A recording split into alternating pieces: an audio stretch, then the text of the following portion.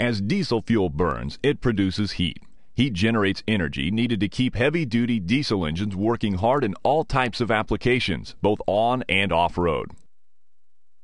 Although heat is needed to generate energy, too much heat can severely damage the engine.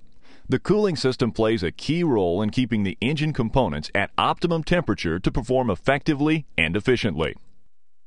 In the beginning, the cooling system relied on plain water for heat transfer.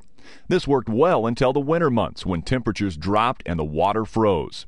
To prevent freezing, antifreeze was introduced into the system. Methanol was a popular antifreeze at the time. While effective in preventing the water from freezing, the mixture's low boiling point led to considerably less cooling than water alone. Also, the methanol tended to vaporize much quicker than the water in which it was mixed. In 1925, ethylene glycol was introduced to the market. Chosen for its high boiling point as well as its lower freeze point, ethylene glycol provided welcome advantages in both summer and winter weather. In 1937, production of ethylene glycol became widespread. Over the years, ethylene glycol has remained a main ingredient in antifreeze. However, in recent years, propylene glycol has become more popular.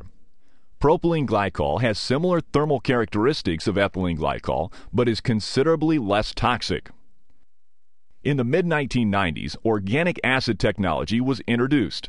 This type of antifreeze is formulated with organic acids, which protect the cooling system against rust and corrosion, allowing for extended service intervals.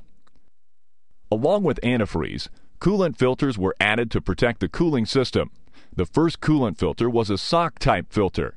This filter was a significant breakthrough, allowing impurities to be removed from the coolant fluid. Baldwin Filters introduced its first sock-type coolant filter with a universal chemical in the late 1960s. In the 1970s, the first spin-on coolant filter was created, making servicing the filter easier. Baldwin introduced its first spin-on coolant filter with chemicals in 1987. In the 1990s, extended drain interval coolant filters were introduced. Baldwin's controlled-release coolant filter was introduced in 1999.